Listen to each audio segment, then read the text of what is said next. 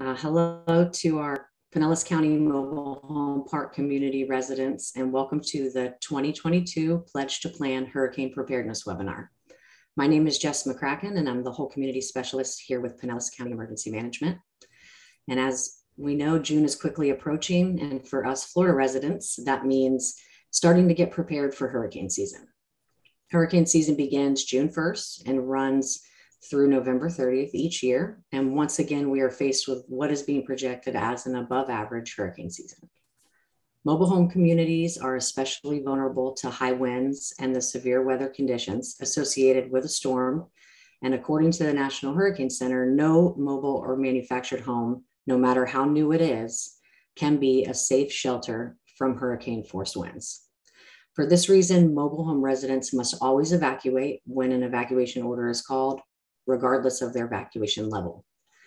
Understanding your exposure, knowing what your options are, and making a plan for evacuation will help keep your family safe before, during, and after a storm. And this is why Pinellas County Emergency Management encourages all Pinellas County residents to take the pledge to make a plan for the 2022 hurricane season. The goal of this webinar is to provide you with the information and resources needed to create that plan and get through hurricane season safely. To help us do that, I'd like to welcome our panelists. Yvonne Graham, Division Chief Emergency Management for the City of Clearwater. Summer Marr, Public Educator with Largo Fire Rescue. Hi, I'm Suzanne Boisvert. I'm the Emergency Management Coordinator for the City of Pinellas Park. Hi, I'm Alexis Lawrence with St. Petersburg Fire Rescue, Public Education Training Specialist. Good afternoon, Amber Bolding, Emergency Manager for the City of St. Petersburg. Hi, everyone. This is Lana Stavanovich. I'm the Training Coordinator for St. Petersburg Fire Rescue. Great. Thanks so much, panelists. We look forward to hearing from you in just a little bit. So preparing for hurricane season can be overwhelming, and we understand it's a lot of information to take in all at once, like drinking from a fire hose. Not to worry, all the information and resources discussed during the program will be emailed to you following the presentation, along with additional helpful resources, tools, checklists, a link to the recorded video, and the full PowerPoint presentation. We have scheduled some time at the end for question and answer, but that doesn't mean you have to wait till then to ask your questions. The Q&A feature has been enabled for you to submit your questions at any time during the program. And to access that, you'll just select the Q&A feature button on the floating toolbar on your screen. To get a better gauge of our audience and learn your level of preparedness and understanding of your responsibilities in a storm, we'll also be asking some polling questions and then sharing the results with the attendees. They are anonymous and we won't hold won't hold them against you. So we definitely encourage you to participate. Thank you so much for joining us, and we'll go ahead and get started. So Suzanne, let's talk about some before the storm preparation techniques. First, what do we want our mobile home residents to know for the 2022 hurricane season? Hi, good afternoon, everybody. Basically, no two storms are the same. So if the last storm missed you, don't assume the next one will. So to be prepared for any storm, there's three things that everyone must do, and that's know your risk, make a plan, and stay informed. Great. And what do you mean by know your risk? It's really about hazard awareness, understanding the threats and impacts from hurricanes and tropical storms, such as storm surge, flooding, high winds, knowing how to protect yourself, knowing what zone you're in. This is really particularly important for our new residents who may not be familiar with hurricanes and our seasonal storm patterns. And it's a reminder for our long-term residents as well to maintain their awareness. Take storm surge and flooding, for instance. Storm surge, it's not a gradual rising of water. It happens quickly. It's pushed ashore by strong hurricane winds. It can be life-threatening. And then like storm surge, flooding from rain can be fast-moving and dangerous. And our county, Pinellas County, is extremely vulnerable to these water threats because of its coastal and low-lying geography. And then wind, it's another factor. So many of you may be familiar with the Cat 1 through Cat 5 categories, the Saffir-Simpson scale. Cat 1 storm has a 74 to 95 mile an hour sustained winds that can cause roof and siding damage, even to those well-built frame homes. Mobile homes and manufactured homes are just not strong enough to withstand those high winds, even when they're strapped down. So even the newer mobile homes built under the tougher laws can't really withstand those hurricane force wind gusts. You've got things like carports, awnings, parts of the home that can become deadly missiles. So the bottom line is we want all of you to know when an evacuation order is given, all the mobile home and manufacturing home residents must evacuate. And that's no matter the category of storm or the evacuation zone you're in. Absolutely. Great information. Thank you. And how will our mobile home park residents get the evacuation order and know when it's time to evacuate? Great question. And you can see from the slide, there's a plethora of different ways that you can get information. Pinellas County has some great ways to find information and get notifications. If you haven't done so already, we recommend that you sign up for the county's emergency notification system known as Alert Pinellas. Once you register, you'll be able to receive emergency notices by phone call, text message, or email. We also recommend that you have a NOAA weather alert radio handy so you can get automatic alerts, and that's directly from the National Weather Service. And that's when any dangerous weather is in your area. You've also got social media platforms such as Facebook, Twitter, Nextdoor, and those are great tools for information. Just be sure that you're following the official accounts like those from Pinellas County, National Weather Service, National Hurricane Center, and also your city government pages, just to name a few. You've got TV, you've got radio, there's also digital billboards. A lot of the businesses in Pinellas County have opted into the county's billboard alert system, and they will put those emergency alerts on their signage. So the important thing though is during an emergency, you can check the emergency information page of the county website, and that's going to get you a lot of information. The County Information Center or CIC will be open, so you can call them for questions, and they'll post all that on their, you'll see that on the alerts. The county live chat feature that's on there regularly, it's going to become a part of the CIC, the County Information Center, during emergencies. And that might be a preferable way for individuals who are deaf or hard of hearing to get information. And that can be found on any page on the county website.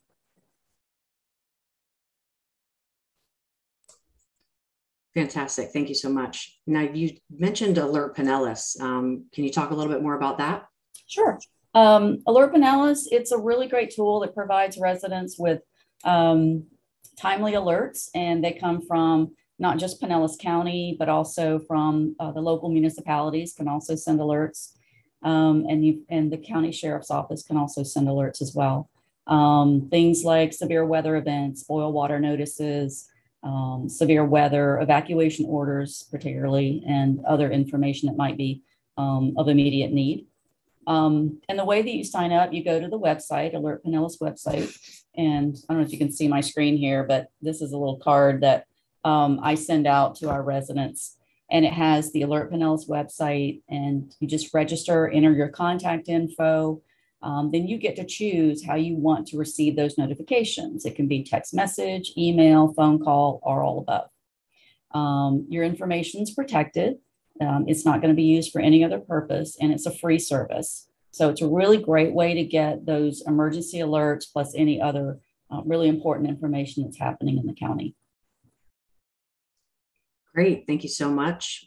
And again, to our attendees, we will be sending all of this information out. So thank you so much, Suzanne. Sure. We are going to go to our first polling question. And the question asks, I plan to register for Alert Pinellas. And I already see some responses coming in. We appreciate you engaging and would like to learn about the community and what resources you know about and what resources you need to hear about.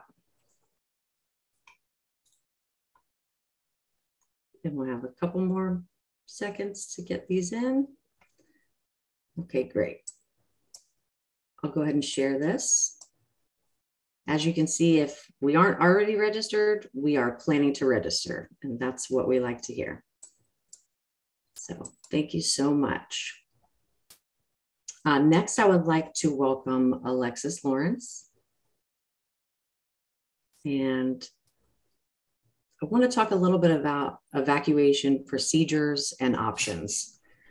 So once an evacuation order is called, what are the options for locations to evacuate? Hey, great question. So when you're evacuating, you have a couple of options. So one, you can find a host home, and that would be either a family member or a friend whose home is not in a flood zone. If they have the room and availability for you to stay with them, that's a great option. However, just make sure to plan that in advance. The other option would be to stay at a hotel, motel, or an Airbnb. Of course, again, you want to make sure that these are out of the evacuation zone, and make sure there's availability for that. Lastly, your third option would be a public shelter. Make sure to register for those if you are seeking out a public shelter, and make sure to know which one is closest to you in your area. You can also go out of state or out of town. However, that could also fall into the hotel motel. Make sure it's out of the zone there. Great, thank you so much. Now we will do our second polling question. In order to evacuate, I plan to evacuate to the home of a friend or family member in a non-evacuation zone, evacuate to a hotel, motel, or Airbnb in a non-evacuation zone, evacuate to a public shelter, evacuate out of town or out of state, or I do not plan to evacuate.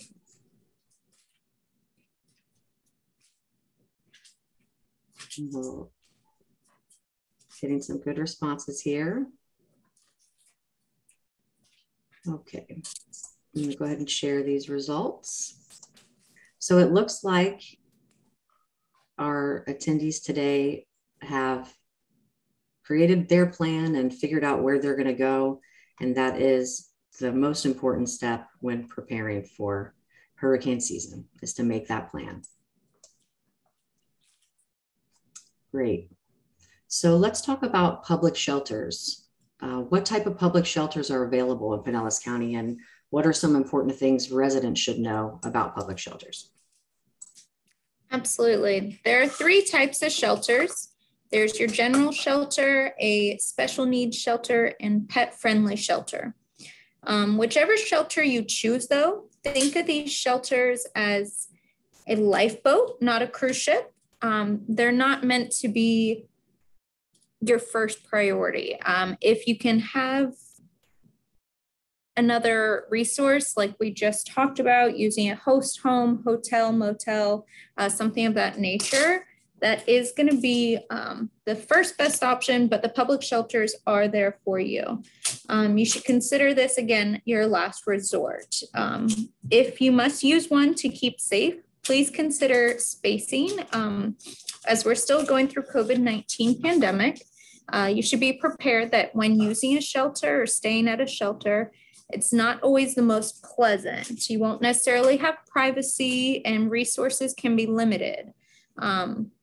It would be your responsibility to bring things such as a blanket, air mattress, earplugs, clothes, any sort of entertainment you might want. You won't have a huge space though, so consider your immediate needs and pack sparingly for a minimum of 3 days. Okay, great. And what about our special needs residents and pet-friendly shelters? What are those options? Yeah, if you are in need of a special needs shelter, it is extremely important to register for special needs shelters, especially if you are in need of transportation assistance. That would definitely need to be done in advance. So pre-registering allows your shelter to properly prepare for your needs. If you know you will need assistance getting to the shelter, it is mandatory you pre-register. You will not be able to register for assistance during a mandatory evacuation. So at that point, when the evacuation gets called, you want to already know where you're going. And there's a couple of places that are kind of spread out throughout the county. Oak Grove Middle School is one, John Hopkins Middle School is the other, and then Dunedin Middle School as well. So when you register, it'll put you in the placement that is best fit for you, especially if you need that transportation. Great, thank you so much, Alexis. Summer Marr from Largo. Let's talk about the registration process for special needs. We heard Alexis say you would need to register. How do you register for special needs? Sure. Good afternoon, everyone. So there's a couple of different ways that you can register for the special needs program. And again, in regards to a special needs shelter, that's if you are a resident who needs basic medical monitoring, perhaps like electricity for a CPAP machine or oxygen, or you might have some mobility needs.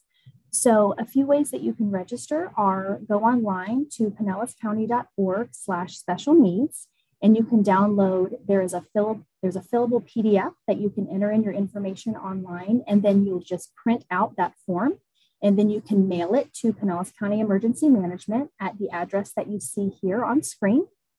You can also call Pinellas County Emergency Management at 727-464-3800 and give them your address, and they will send you a form by mail. And that is needed if you are needing to go to a special needs shelter, or if you need transportation assistance. Although you might not go to special needs, it could be for general shelter or even pet-friendly shelter. You'll still need to fill out that form and check the transportation assistance box if you need help getting to the shelter. That's great information. Thank you so much. What do I bring to a special needs shelter? So in regards to a special needs shelter, you want to think any special medical equipment that you use in everyday living. So you'll want to have your oxygen concentrators, batteries for your hearing aids, any mobility devices, your wheelchairs, walkers, canes. You want to have any type of special foods if you're on a special diet. You want to bring snacks and items for that. You want to have, and this is for any type of shelter, you want to have a sleeping arrangement. So you want to bring either a twin size mattress. Remember, you're not going to have a lot of space. So even depending on what your ability is, whether you want to have a mattress or maybe even a fold out lawn chair, some people bring that because the space is still going to be limited. Some bedding, blanket and pillow, and your medications. So again, any of your medical equipment and then the medications that you need. And remember, if the governor declares a state of emergency for Florida, if we are under a hurricane warning, you are able to go to the pharmacy and get a 30-day supply of your prescriptions. Even if you've already filled them, you have that right to be able to get those, because we want to make sure all of our residents have those medications in case those pharmacies we're not able to access them post-storm. Absolutely. Now, you talked about some things that are the same between a special needs shelter and a regular shelter. Do you want to talk a little bit more about what residents should consider bringing to a general shelter? And is there anything that is prohibited? Sure. So it depends, any shelter that you go to, these are some things that you want to think about bringing. Again, medications and copies of prescriptions. You also want to have the thought before you start packing, pack light, because space, again, is very limited. Bringing some hand sanitizer, baby wipes are great, any type of sanitizing wipes. In regards to COVID, just have those precautions. Again, having a mask available. Some non-perishable foods that you prefer for snacks. There is going to be food and water provided to you at shelters, but just if you have anything in particular that you want to bring for dietary needs or just some special additional snacks, bring those. Also, bringing your own water would be helpful if you want to have a gallon of water on hand, but remember those supplies will also be there at the shelter.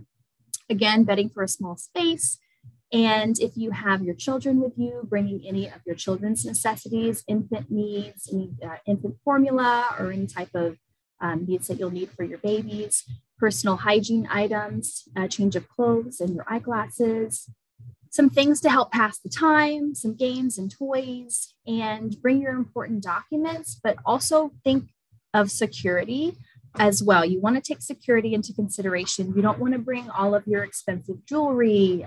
You do want to have cash on hand, but think small denominations. There is going to be a lot of people in those shelters, and you do want to be watchful and mindful of your surroundings in thinking about what you're bringing. You want to be able to keep an eye on all of your items. Also, in regards to your important documents, your insurance policies, a lot of these items can be digital now, but making sure that you have those important records that you need in case post-storm your home is not accessible and you're going to need those documents. All great information, and all of this information can help you make your plan depending on where you're going to be going. Once you determine that, you can use all these resources to really make a good plan and get prepared ahead of the storm during blue skies prior to hurricane season. So let's ask another polling question. Do you have an emergency disaster plan? Yes, I have a disaster plan for myself and my family, or no, I do not have a disaster plan. And again, we appreciate you responding. Okay, I'm going to go ahead and end this poll, and let's share these results. So we're about half and half. So that's really great for those that do. And for those that do not yet have a plan, that's why we're here today. So you will soon have one. Let's ask this next polling question here. To your knowledge, does the community you live in have a disaster plan for the park grounds? Yes, the park has a disaster plan and it has been shared with residents.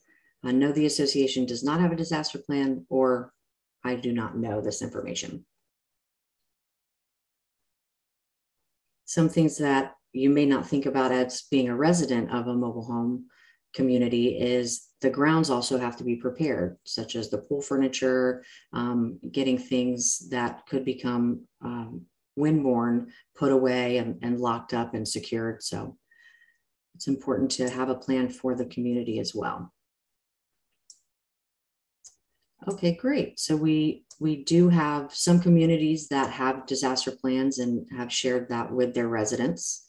And that is fantastic.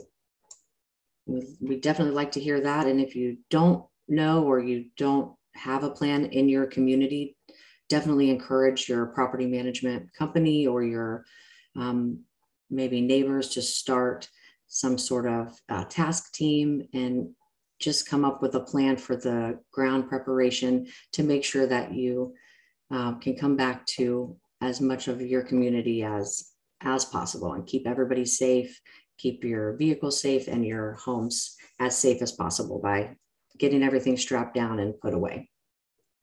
Great, thank you so much.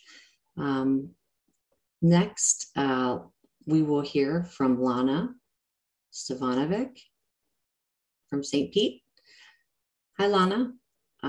Before the storm, when preparing for hurricane season, what should residents be doing in terms of their property? How can they prepare their property? That's a great question, Jess. Thank you. So just to follow up on what you were saying, just like the park maintenance takes care of the community pool and the clubhouse and the property, it is each resident's responsibility also to make sure that they take care of their personal property as well. And the best way to do that is we all recommend that you follow the ABCs. And that stands for anchor, brace, cover, and strap. And I'll go over those steps a little bit more in depth. So the first one is anchor. So we recommend that you clear your yard and your entire area surrounding your property. So similar to what the grounds maintenance is going to do, we want you to bring anything from outside on the yard that can become windborne. So this is your holiday decorations that you have outside, your pots, your plants. If you have any lawn chairs, these are all things that we need to bring inside because all those items can become airborne and can become very dangerous and destructive. Not just to your property, but again, the wind is a very strong, powerful thing. So it can actually cause damage to surrounding mobile homes as well. We do recommend that you do switch to shredded bark or other lightweight mulch, again, to eliminate any potential windborne missiles. So we want you to replace, if you have any gravel or rock landscaping, this would be a great time to replace that. Also, trim and anchor down any trees. And something that I really want to touch base on is you should ask a professional installer about recommended methods to secure storage and also your utility sheds or any other vulnerable structures. The next thing we recommend is the B, and that stands for brace. We want you to bolt all your doors with foot and head bolts. You want to always reach out to a licensed, bonded professional. That way they can ensure that all structural work is permitted and done properly. Again, I want to stress on make sure that you get a licensed professional to do this kind of work. And then the C is going to stand for cover. We want you to cover all large windows and doors. Something else, and it's a great time while we get ready for our spring cleaning, we want to make sure that your doors and windows are properly caulked and or weather stripped. This is going to reduce any potential water intrusion. So not just for hurricane season, we do live in Florida and we have lots of storms and a lot of rain that's coming our way. Starting our spring and summer seasons. So like I mentioned, possibly for your spring cleaning, this is a great time to go around the windows and make sure that they're properly sealed. And then the S is going to stand for strap. So before evacuating, we recommend that you tie down any freestanding fixtures in your yards and then also your carports as well. Great, thank you so much, Lana. So just a couple of tips and tricks before the storm for preparing your property. You want to bring all large yard items in, like Lana said, anything that you can't pick up and move should be strapped down, especially carports when we're talking about a mobile home unit. The wind gets right under that carport and it can rip it up and it's attached to the roof, and we've seen some substantial damage to the roofs because the carport wasn't strapped down. And there's several products that you can look into. Again, talk to somebody that is licensed, insured, and bonded, an inspector. A lot of times they'll come out for free to give you an estimate or suggestion. So definitely take advantage of that resource. In advance, you want to remove old decayed trees, any broken branches, get all of that cleaned up. It was definitely a good point to recommend getting a professional. You don't want to be 20 feet up in the air trying to trim these trees. And dispose of any piles of the loose trees once they are down. Don't leave those during, a storm's coming. You don't want to have those out by the street. All of that will become windborne, and that can cause substantial damage to autos and your units, and even to people if people happen to be outside. For the park, the community itself, if you've got a pool on your property, you don't want to drain your pool. You want to super chlorinate the water.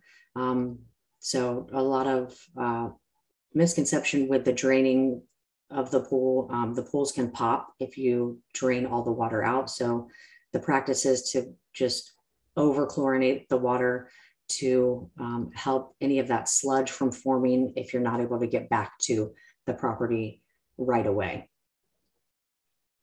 And on the next slide, you will see our Nomeo. And this is a campaign that we like to share with our mobile home park communities, and it's No Gnome Left Behind. Just a reminder to get all of the lawn ornaments up and put away inside a shed that's got a door that closes. You don't want to put them up next to the house. Wind will be coming from every direction or you don't know which direction. So you really want to get those items secured. So thank you so much. We will hear from Chief Graham next and discuss some after the storm considerations. Hi, Chief. What should residents expect after the storm, and what are the safety considerations when returning home? Good afternoon. After the storm, a lot of the misconceptions is that as soon as the winds die down or the rain stop, it's safe to go outside. And it's actually just the opposite. You need to kind of let the community recover a little bit, let your public safety go out, let your push teams go out, clear the roads and clear the large trees that have covered the roads. And you also need to let your public utilities get out on the roads and start moving those down power lines. After the storm can be just as dangerous as during the storm, or even more so, because your guard tends to be let down. One of the big things you need to do is make sure you look for or avoid the down power lines. These lines, even though they're down on the ground, doesn't mean they're dead. That means they can still be live, and they can still have large amounts of voltage that go through them. Touching these lines can be death dealing for you. Even if these lines are laying over the top of your home, it could charge your house or charge parts of your house with electricity, which can be dangerous if you go into these areas without the lines being secured by the power companies. Flooded areas is also a bad deal that we need to worry about. Just because you might be able to see the road doesn't mean that it hasn't been washed out underneath, or that you even know where the sides of it are. And also standing water can be a hazard. Looking at the standing water, if you walk over it or walk into it, it could be extremely deep due to a washout, and then people can, again, be another hazard where people can drown. One other thing you need to worry about is entering a home with major damage or roof or walls. While it still may look like it's up or that it might temporarily be solid, if you have a large structure or a large tree on top of it, you going into that home could disrupt something and actually cause it to collapse. So if there's any damage to it, you need to make sure that you don't go into it, stay away from it, and then call the proper contractors, which were discussed in some of the previous slides. Another thing is the power outage. Treat all traffic lights as a four-way stop. These lights or can be out for a period of time. Just driving through them can cause a hazard and can cause accidents. So you need to make sure at any intersection where there's no lighting, treat it as a four-way stop to make it safe as you go through and try and travel back to your property. Great. Thanks so much, Chief. A lot of great information and safety tips to consider. We want to keep all of our residents safe. I want to talk about flooding because we've had a lot of questions about that and other safety considerations for the mobile home parks. Ms. Summer? Are there other considerations for our mobile home park residents? Yeah, so when it comes to flooding, what you want to remember is flooding is different in regards to your flood zone and your evacuation zone from storm surge.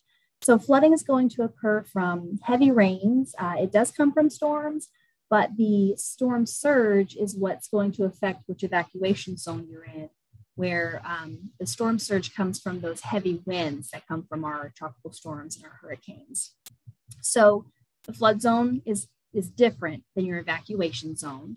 And if you are a homeowner, you want to remember that many homeowners, the mortgage lenders require flood insurance, but most homeowners insurance doesn't necessarily cover flood damage.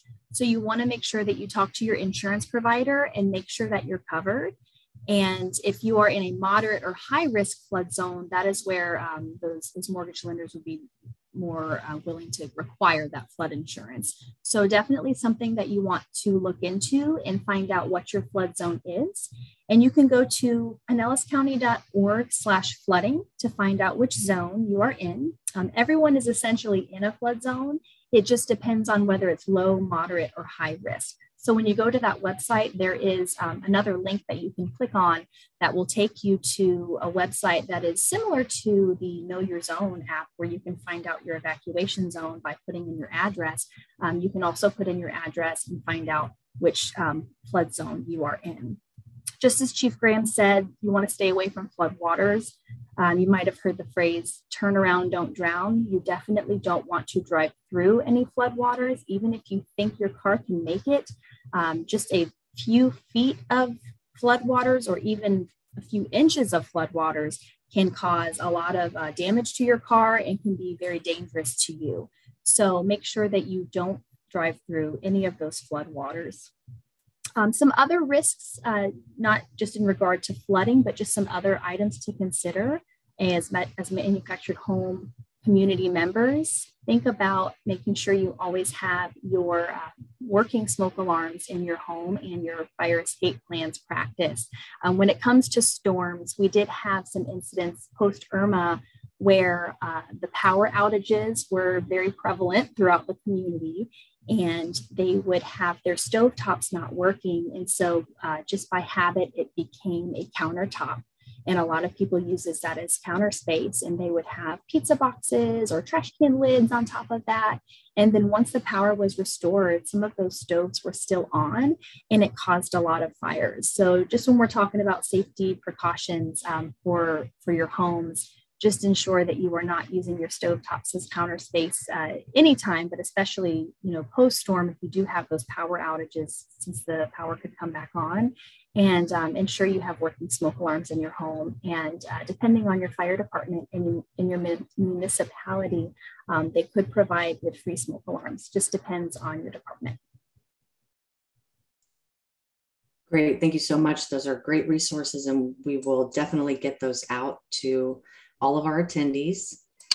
Thank you so much to our panelists for all of this wonderful information and taking your time to be with us today. I'm going to go ahead and pull our last polling question. And this is results from the information from the webinar. As a result of this webinar, and you can answer as many as apply, feel more prepared, will register for Alert Pinellas, will build a hurricane kit, will start a personal disaster plan, will encourage my community to start a disaster plan. I will be changing my plans for evacuation, and I will be pledging to make a plan. So let us know how this webinar helped, if it helped, and we will also be sending out a follow-up survey. Please take some time to fill that out. Your responses are very valuable to us and will be used in future planning of events. A link will pop up once you leave the webinar, and you'll also be getting a follow-up email and can access the survey that way. So whatever works for you, we appreciate any feedback that you can provide. Okay, I'm going to go ahead and share these results. So it looks like people are definitely feeling more prepared, going to use that Alert Pinellas tool. All of this is such great information, and we are so happy that this information was able to give you the education and resources and tools that you need to know what to do, how to make your plan. So thank you so much for participating today. Switch to the next slide, please. So as I mentioned in the beginning, Pinellas County Emergency Management for the 2022 hurricane season is encouraging all residents to take the pledge to make a plan for hurricane season. And these are our pledge to plan QR codes. We have it, the survey in English, Spanish, and Vietnamese. So if you have a phone, you can just take a picture of the QR code. A little link will pop up. You click on that link and it'll take you right to the survey. It's a very brief survey and just asks if you will be making a plan for your personal residence, your family, if you are a business owner, for your business and your employees, and some other information from you.